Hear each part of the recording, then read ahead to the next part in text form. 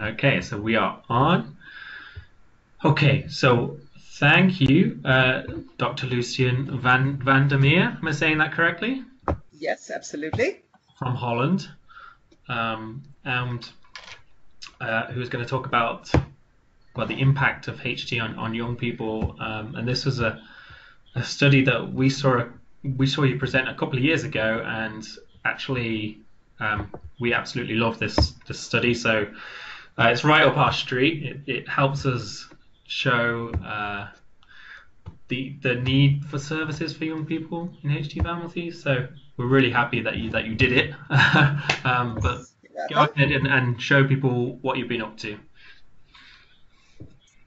Yeah, thank you for the opportunity to do this. One technical thing, I can see part of my slide. You should be able to see all of it. Is it up now? Yeah? It's a bit small, I think, and the sides are missing. It should be okay. On my screen, it should be full, so it should be good for everyone else. Okay, I hope I can read what I want to read in the meantime. So I will talk about the topic that I sent to you, Matt. It's growing up with a parent who has HD. I'm going to talk a bit about childhood experiences of persons who grew up with a parent who was affected with HD, and I'll tell you something about what we know about the consequences of such a background for later life. Let me first introduce myself a little bit. Are you in control of the slides, Matt? I am. So you have to tell me if I'm no good. You tell me. Yeah, there's a few animations in as well. So yeah, just keep on going if you can. Yeah, I can see just a part of it. So I think You should be able to make it bigger on your screen. Let me see. I have to try. Yeah, I'm fine now. Yeah. Yes. So I'll tell you something about my clinical work with HD, people who are affected with HD or are at risk, and some of my research that Matt was talking about. So first, something on adverse childhood experiences, and then something about how this can lead to a certain vulnerability in later life. Part of my work is predictive testing, so I will relate what I present to you to persons who come from predictive testing, and then I will finish up with what we can do to prevent psychological harm for next generations. Can you continue? So I work in the Leiden University Medical Center, where I work with clinical geneticists who make pedigrees of families when there is a hereditary disease. So it's about DNA. And as I'm a psychologist, you can see on the left bottom part of the slide that I'm trying to pull some strings to understand what is happening to people emotionally and psychologically. And then there's another picture of my thesis that I wrote with the title People Who Need People, because I will explain to you next. It's all about relationships.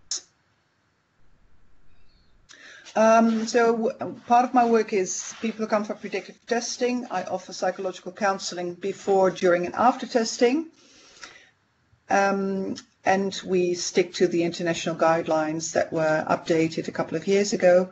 The people that I see come by themselves, but mainly they come with a partner or another support person. So what do we know about people who are at risk for HD? What do I talk about with people? I talk about their uncertainty about being at risk or not. They sometimes, or if they come to us, they mostly want to take the predictive test. We talk about decision making. Is it a good idea? Is it going to bring something good? Or do people expect unwanted consequences of a unfavorable test result? We talk about relationships with siblings, with parents, with partners, and a lot of people tell about childhood experiences with HD. Also, when we talk about predictive testing, many people have family planning in mind. They want to have, they would like to have a child or several children. And also people talk about future disease. What if we get to know that the disease is going to affect me or our family And also a lot about family communication. And of course, as everyone who is in this field knows, there are a lot of emotions and we can expect various psychological reactions. So a lot of things to talk about. What do I hear when I talk to people who are at risk? Sometimes they tell me quite impressive stories. Some people say, my parent was affected as long as I can remember. It's very rare that people know exactly what was the point when their parent became affected. So sometimes it affected their whole childhood and adolescence, and they cannot remember their parent being healthy. We know, of course, that the parent with HD may have had psychiatric problems like depression or apathy or irritability, and that's why the parent's behavior may have been unpredictable or threatening, sometimes even with some aggression. And we know from other studies, not mine, but other studies, that there is a higher chance of divorce of parents when one of the parents has HD. All of this can be the cause of the parent not being able to fulfill their tasks as a parent, and this is true for the affected parent, but also the other parent who may have a lot of caring tasks and other things. So it happens that the child that is raised in this family, or several children, may have had to assume parental tasks that other children will not have to do at that age.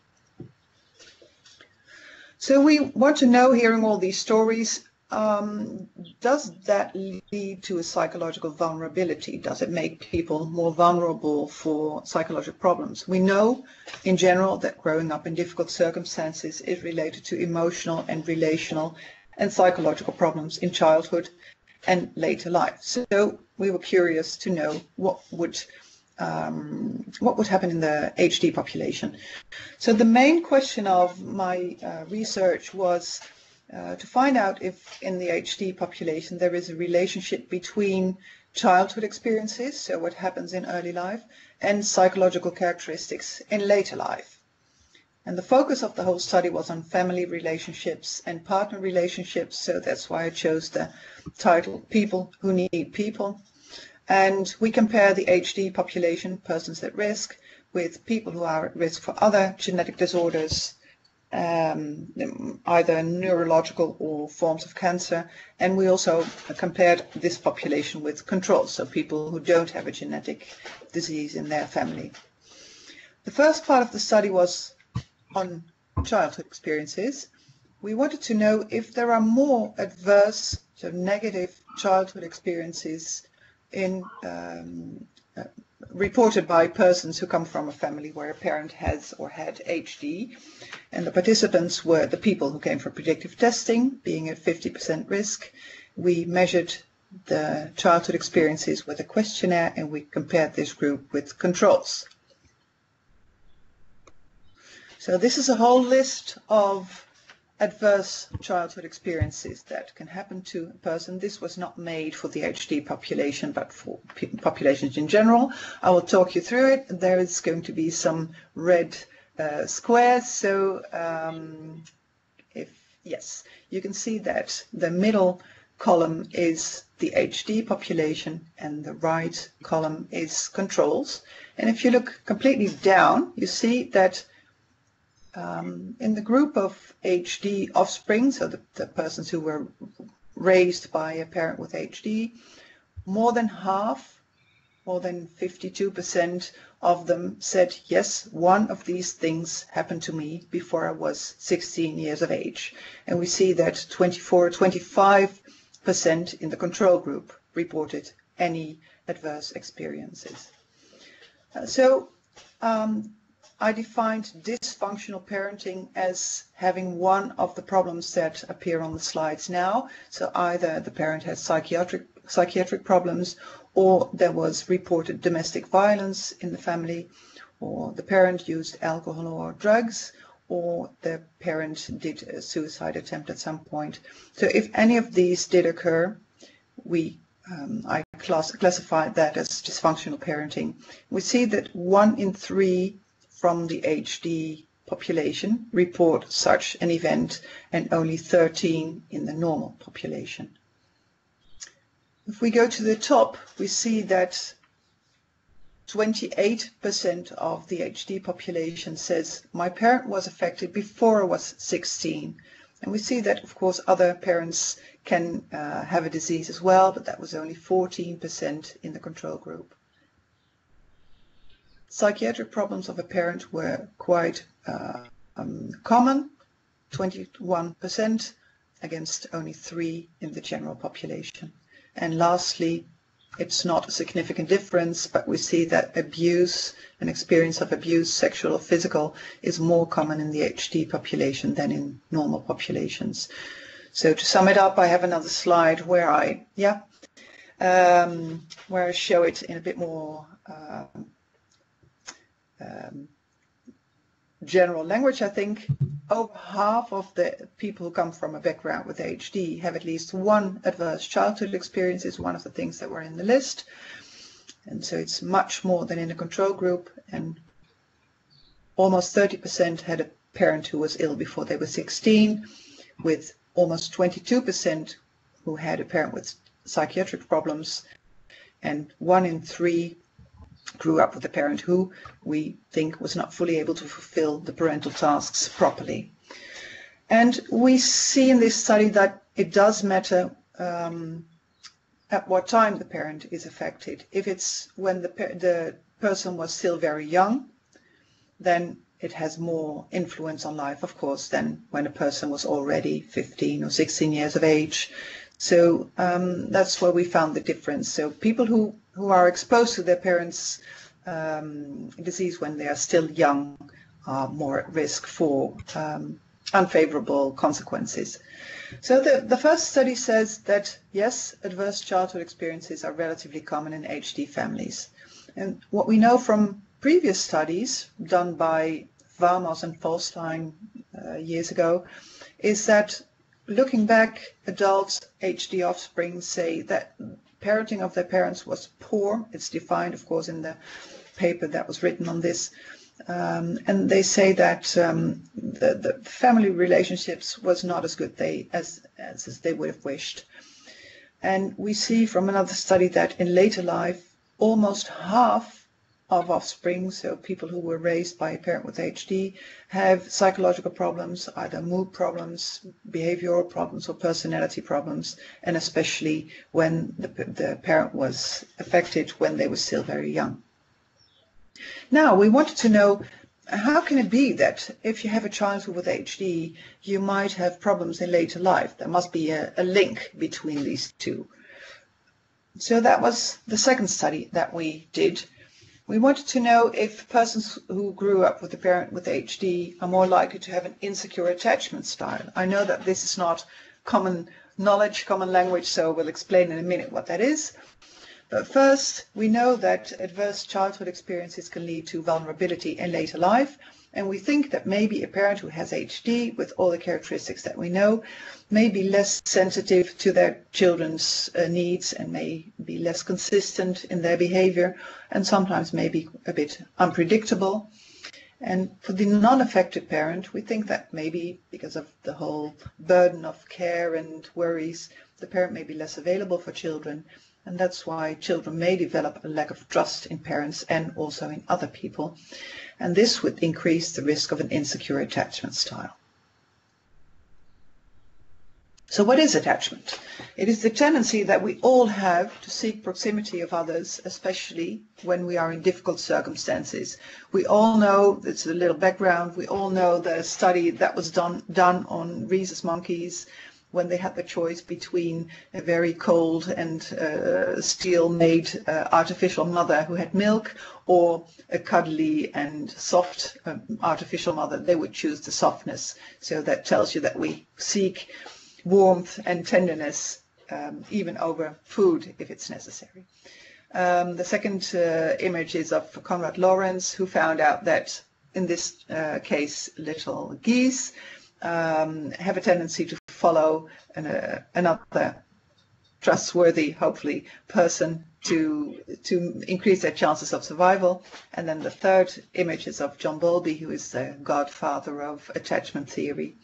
So everything I say and did in my study is I owe to him in a way.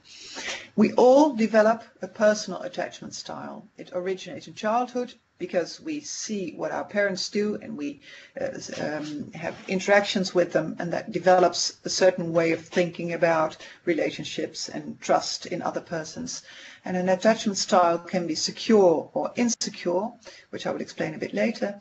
And if a parent is sensitive, if the parent does understand what the child needs and does know what to do when a child is not feeling well, then the attachment style that occurs, and that is the result, will be secure. And we know that a personal attachment style, again, as we all have, is a blueprint for relationship with a partner and other persons, and it is especially active when circumstances are difficult. It influences the way we deal with difficult emotions like being sad or being upset or being anxious, and that's when we tend to attach to other people. We know that an attachment style is strongly connected to psychological well-being in general. So to understand a bit what happens between parents and children and how this is connected to an attachment style, I will show you the following slide. Is the parent sufficiently available or sensitive to the child's needs? That's the first question. If the parent is mainly available and knows what the child needs, that the child can feel safe, can trust others, feel confident, and can play, explore, make contact with other people, and will hopefully result in being a psychological, stable, sociable adult. That's what we call a secure attachment style. If the child is not very available or doesn't understand what the child needs, then the child may feel unsafe and have little confidence in self and others. And there's two ways that a child can react. It can avoid contact or try to get the parent to do what it needs, or so to desperately seek contact. If this happens consistently, then there is a risk that the child may turn into an adult with psychological problems or relational problems, and that's what we call an insecure attachment style. So a secure attachment style could be illustrated by this image. This person is confident that others will help when help is needed and trusts that she herself, in this case she, can cope with difficult things. If you have an insecure attachment style that is colored by anxiety, then it means that you fear that others will not be there to support you when you have difficulties, when you find yourself in trouble, and that you think that you cannot deal with difficult things on your own. So it's an anxious, insecure attachment style. The other form, and the last form that I will show you, is people who think that it is maybe not wise to turn to other people in difficult circumstances. They think they can take care of themselves. They don't need others. They don't trust others, and they think that they are able to cope with difficult situations themselves. So that's three forms. We have secure attachment style, anxious attachment style, and avoidant attachment style. So the results of the second study with the question, are persons who grew up with a parent who has HD more likely to have an insecure attachment style? We, of course, again, compared the HD group to controls, and we used the questionnaire to measure attachment style. What do we see? We see that HD offspring have more attachment anxiety. So if you look at the image, you see that this is an anxious person who doesn't trust others to be available when they need them. And it predicts problems with relationships, fear of rejection, problems with intimate relationships, and also with being autonomous enough to cope with difficulties. People have less social support, and when they have difficult emotions, they have trouble regulating them and calming down. What are the risk factors for such an attachment anxiety style? If people have more adverse childhood experiences that we found in the first part of the study, there's a higher risk of having insecure attachment, and also having an ill parent before age 16, the risk is higher, and especially when there were psychiatric problems of the parent when they were young. So these are the risk factors for developing an insecure attachment style. And we think, again, that people with HD may be less available for their children, maybe less sensitive to what their children need, and if they have psychiatric problems like irritability or depression or apathy, they can be unpredictable for the child. So what do we conclude from this study? We conclude that persons who grow up with a parent who has HD have a higher chance of having problems with relationship because they have an insecure, anxious attachment style, especially when their parent was ill when they were young. So it's a risk. It's not to say that every person who grew up with HD, with a parent with HD, has relation problems or has an insecure attachment style, but the risk is higher. And as a result of this, people may have little support in difficult circumstances, which causes negative emotions to be more intense and to last longer, and they are more vulnerable for psychological problems. Third study, the last part, we wanted to know how this affects the procedure of predictive testing. We wanted to know if persons who have an insecure attachment style experience more psychological problems during the stressful time of predictive testing. We know that most people experience this time as difficult, stressful. It raises all kinds of emotions, and we know that after receiving the result, most people do quite well. This is true for people who have an unfavorable result, who know they are a carrier of HD. They may have a difficult time at first, but most people adapt quite well. Also, non-carriers and partners of these two groups, they cope well. And we know that they cope better when the result was needed to make choices, for instance, about family planning or making a career decision or anything like that. So people adjust better when they know why they did the predictive test. We know that a subgroup of just about 15% needs additional psychological counseling because they are not able to regulate their emotions so well. They need to adjust to the new perspective of being a carrier or maybe not being a carrier. They may experience uncertainty. They may fear symptoms already having started. There may be relational problems, and sometimes people want some support because they want to inform their children, want to know how to do that, and also a lot of questions are on family planning. So there's a group that needs some more attention. So what are the results of the study? So we wanted to know if the attachment style predicts problems for people who come for predictive testing, and we see that indeed persons with high attachment anxiety experience more distress after testing, and their negative emotions last longer than people who have a secure attachment style. They experience a lack of support, as can be predicted from such an attachment style, and as we know, they are vulnerable for psychological problems. So we think that screening for attachment anxiety in the practice of predictive testing, for instance, can help predict who will need additional psychological support.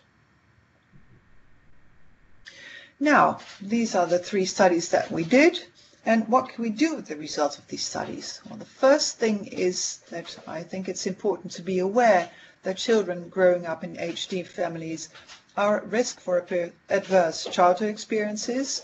So there's a risk that they experience things that other people would maybe not experience, and therefore they are at risk of having an developing an insecure attachment style. So logically, we think it would be wise to strive for prevention in families raising children at the moment. And an important thing is that if there are any psychiatric problems of the HD parent, then it's really essential that these are diagnosed as early as possible and that the parent receives adequate treatment from a psychiatrist. And the second important thing is that we could offer relationship enhancement programs for couples. There is a program that is called Hold Me Tight, which is based on attachment theory, and it helps people enhance and enforce their own relationship, though, so they can cope better with the disease that they are facing. And the third thing is that we can do to prevent problems is we could help parents who have HD to raise their children safely by using psychological programs. There is a good program that has been evidence-based and is well described and used. It's a program that increases parent sensitivity and promotes more positive parent-child interactions, so you can expect that the chance of having a secure attachment style is increased. And of course, in the stressful period of predictive testing, we know that we have to offer psychological support, additional psychological support for persons who have attachment anxiety. And lastly, as we are doing now, I think, we could educate family members and professionals about the risks and about the possibilities for prevention. So the take-home messages of my talk today is that a child with HD can have consequences throughout life. Again, it's not true for everyone, but it's good to know what the risks are. We know that persons who come from a family where a parent has HD have more adverse or negative childhood experiences. We know that these persons are more likely to have an insecure or anxious attachment style. And we know that persons with an anxious attachment style need more psychological care when they come from predictive testing because of the longer lasting problems. And lastly, prevention for the next generation is, in my mind, essential. So that is basically what I wanted to talk about today. So Thank you I very hope much. it was all clear. It was excellent. Thank you very much, Lucienne. Very, very good. Thank you. Well, Ben's still here, so I don't know if we have a question from Ben or not. Feel free to type away, Ben, if you do. Yeah. But yeah, very interesting. And for us, when we saw this presentation, it was fascinating. And of course, because we work with young people on a day-in-day basis. Yes. And most of us are from HD families, so we've experienced it as young people as well. We know the impact that HD has on young people, but it's obviously displaying that in a scientific, evidence-based way is the most important thing that can help you reach new places. So seeing what you put out there was really fantastic. So thank you for doing that work in the first place. Yeah.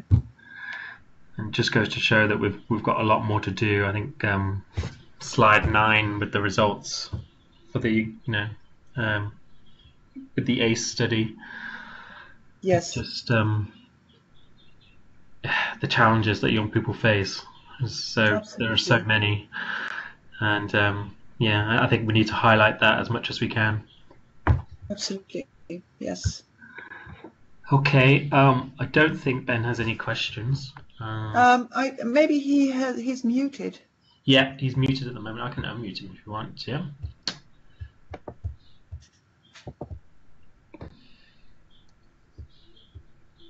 Oh. There we go. Hi Ben, any questions?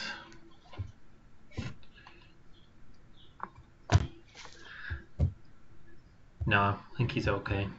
Okay. Yeah. But yeah, I mean, really, really good stuff, Lucienne, and thank you very much for wanting to come on today and do that. And I think it'll be very useful for families, and I think also for parents, especially to hear the impact that it can have, and also professionals who work with those HD families, of course. Yes. And I definitely want to get you to Glasgow next year for a talk there at our Young Adult Congress. So I'll speak to you more about that. Absolutely. Well, if there are any other questions, please let me know. Thank you for the opportunity to Yes. I think Ben Walters is. No, he's on. Okay. He's in a car, I think. Okay. Fine. Okay. So shall I close the? Yep. That's Yeah. fine. Are Yep. you? Yep. Are And I'll you speak to you ready? later. Thanks Thank you, very Max. much, Lucienne. Have a good Bye. day. Bye bye, folks. Bye bye, Ben. Have a good one. I'll stop.